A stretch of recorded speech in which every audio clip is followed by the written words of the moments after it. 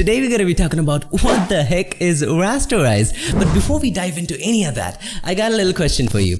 Is every digital image that you see made up of pixels? You've got 5 seconds to make up your mind, so without any further ado, let's get started.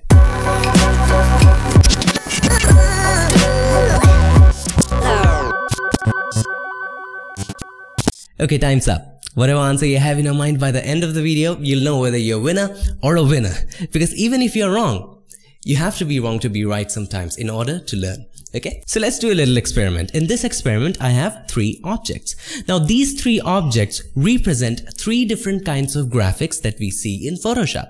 That is raster, vector, and smart object.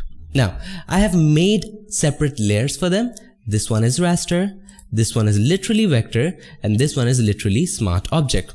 And have a look at the symbols at the corner of the logo. So smart object has this kind of symbol, vector has this kind of square with anchor points around the corners, and raster does not have any symbol. Now let's begin the experiment. Now what's the experiment? Okay, let's go ahead and select the raster object and let's make it bigger. Control or Command T, and let's try making it bigger, really huge. Just like that. And if you press enter, have a look. If I zoom in, you see what? The pixels, right? This is pixelating, right? So let's go ahead, let's go back.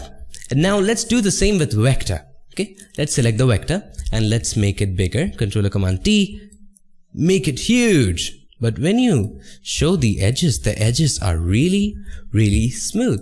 It doesn't pixelate. No, it doesn't. So let's go ahead and get back and let's do smart object. By the way, if you're wondering why is it red, violet and silver, it's for you to understand. R for raster, R for red, V for violet, V for vector, S for silver, S for smart object. So just keep that in mind, just a little thing to keep you focused.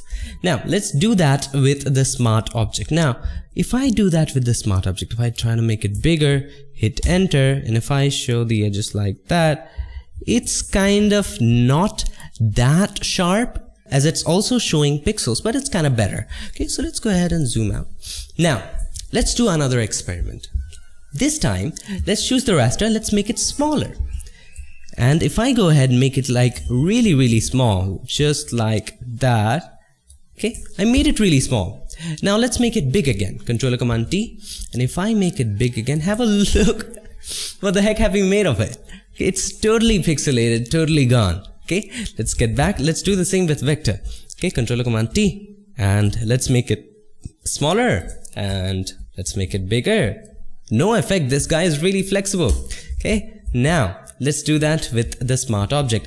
If I make it smaller, then again I make it bigger, like really big.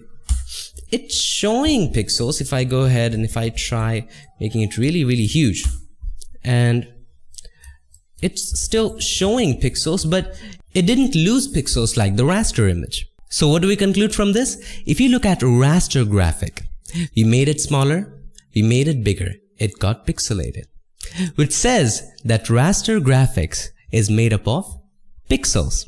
Okay, done.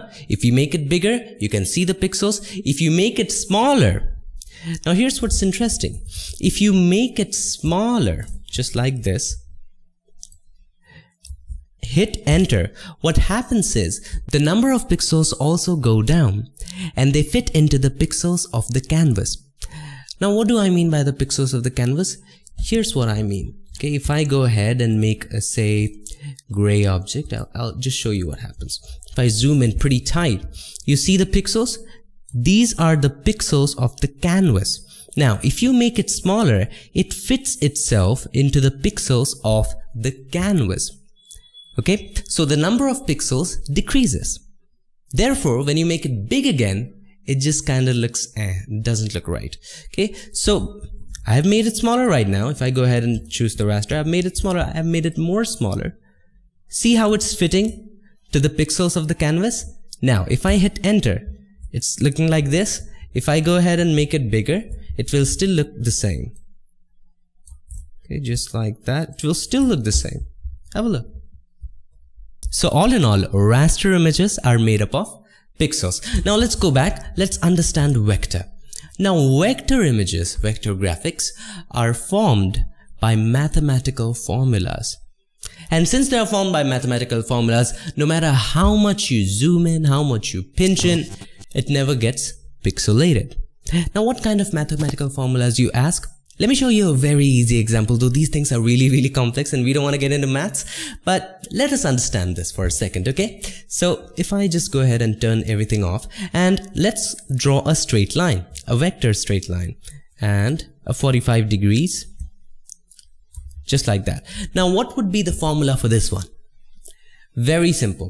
Let's go ahead, create a new layer. Let me just show you this line. Let's add some stroke of, say, black so that we can see it. Black, there we go. Okay. Now, what's the formula for this? The formula for this is really simple. Is x, let's make it a little bigger and change the color. X equals y. And that's the formula for this line. Now, what is y? Y is this coordinate. What is x? X is this coordinate. The horizontal coordinate is the x, the vertical coordinate is the y. Which means if x is 1, y is also 1. So if we make markers here, just like that, just like this, okay? If the value of x is 1, then y is also 1, and they both meet here. If the value of x is 2, y is also 2, they both meet here, and if you join this, it will be this line. And these are the kind of mathematical formulas which make up vector objects. But what about smart objects? It's a little confusing, isn't it? If you make it smaller, if I go ahead to the smart object, if I make it smaller and if I make it bigger again, it doesn't lose pixels. But if I make it very big, it shows up pixels. So it's kind of confusing, but here's what it is. A smart object stores pixel information. Think of it like this. Suppose you have an object of, say, 100 pixels. Okay, just a rectangle of 100 pixels. You made it smaller. Okay, you made it as small as, say, 10 pixels. Now, if it's a smart object, it will store the 90 pixels in its pocket. It will just use the 10 pixels. Once you make it bigger, it will use all of its 100 pixels, take it out of the pocket, all of its 100 pixels if you make it that big. Now, a raster image, once you make it smaller, say there was a 100 pixel rectangle, once you make it smaller to, say, 10 pixels, the rest 90 pixels will be deleted if that's a raster graphic. But if it's a vector graphic, it will store it and will use the pixels accordingly. If you make it like, say, 40 pixels, it will use the 40 and store 60. Just like that. It will still have all of it. So if it's, say, like a 20 megapixel image, it's a smart object, and you're adjusting it to your canvas of, say, which is a 1080p canvas, you adjusted it to 1080p canvas, it still has all the details of a 20 megapixel image. So that's how it works. It does not have a definite amount of pixels. So the smart object determines the amount of pixels according to the size in which you keep it in. So you make it small, it decreases the number of pixels. You make it big, it increases the number of pixels. It will only be in its ideal pixel number when it's just been imported or just converted into a smart object, or it is at just that size, just in its original size. So let's move on to another experiment. Suppose these circular objects, I want to rub out a certain area just like that, and I want to make it look like Pac-Man. Have you played Pac-Man game? No? It's very interesting. Okay, so let's take the eraser and try erasing certain area just like that. Carving out just like an eye here, and maybe make something like this. Okay. By the way, if you want to make a straight line with any kind of brush, eraser or something, just click once, press and hold the shift key and click at the other point, at the other end point, and it makes a straight line from A to B, just like that. So let's go ahead and erase it just like this. Yep, it looks like Pac-Man. Now let's try it with the other ones. Okay, let's try it with the vector one. It just doesn't happen. It shows you the error. This shape layer must be rasterized. Now, I'll come to that. That's what the video is all about. Let's go ahead and cancel that. Let's try it with the smart object. It just doesn't happen. The smart object must be rasterized. I'll get into that. Cancel. Now here's the conclusion of this one. While you use the eraser tool, now let's come back to rasterize. The eraser tool, the size of the eraser tool is measured by what? Pixels, right? If you make the eraser tool bigger, it shows you diameter. Have a look. Diameter 318,486 px. What is px? Pixels. If you make the brush bigger, smaller, hardness, something like that, whatever the hardness is, there is this pixel factor here. Now, if you want to delete a well-defined amount of pixel from this, from a raster photo, it's easy because a raster image has a well-defined number of pixel. If it's 100, it's 100. There's no hiding. But here's the thing.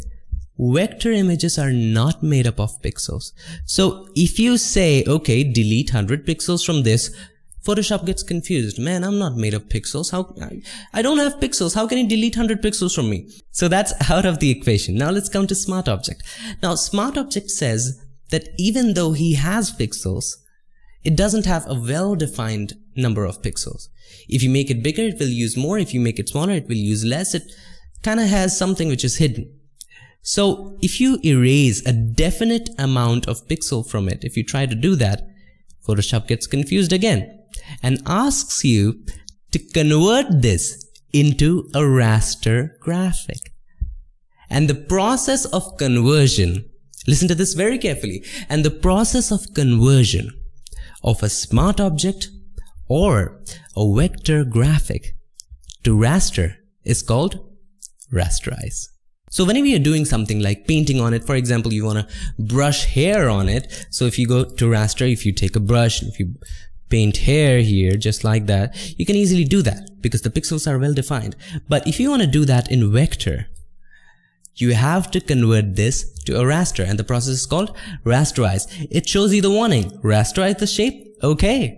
So this is one way to rasterize. Okay. It shows you the warning and then you can click OK. It rasterizes and you can easily do whatever you want. But once you rasterize it, it loses all the qualities of vector. Now if you make it big and make it small and make it do all of that, it will kind of lose pixels, right? So keep in mind that when you rasterize, you lose all the other qualities. So that's kind of a trade-off here.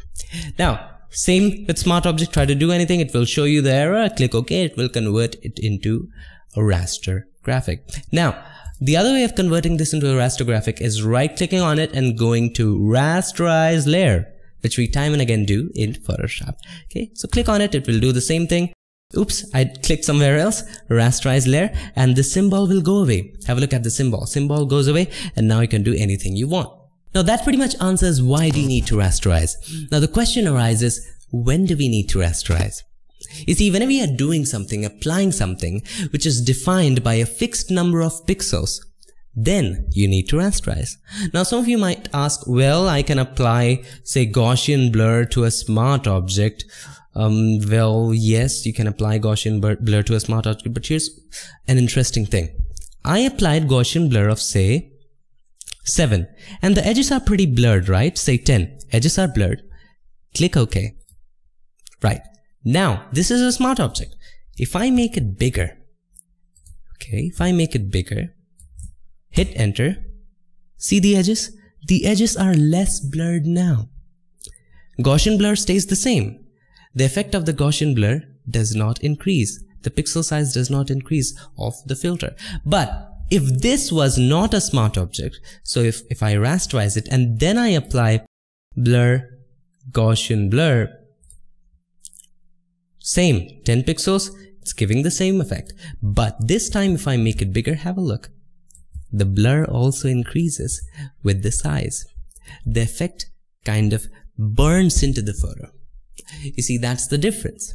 So, more confusion. When do you need to rasterize? Simple answer. Whenever you see the warning message, then you need to rasterize. Hope that answers your question. Also, you can rasterize text, which is also very interesting. So suppose you wrote something, say the letter T, and you want to make it kind of jaggy, kind of shapy, and you want to make a logo out of it. You cannot do that right now.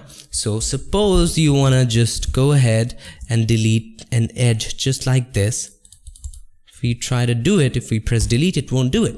You need to rasterize the type. So right click on it and select rasterize type. Now you can do whatever you want. You can morph it, you can do whatever you want with it. Go ahead, delete it, erase certain parts, filters, whatever. So that's pretty much all it about Rasterize. Just remember one thing, the process of conversion of text, vectors, smart object, anything to raster graphics is called Rasterize. I hope this video helped you, and if it did, make sure to give us a like, and also don't just subscribe. Click the bell button so that you, my friend, don't miss anything. I'll see you guys on the next one. Till then, stay tuned and make sure that you keep creating.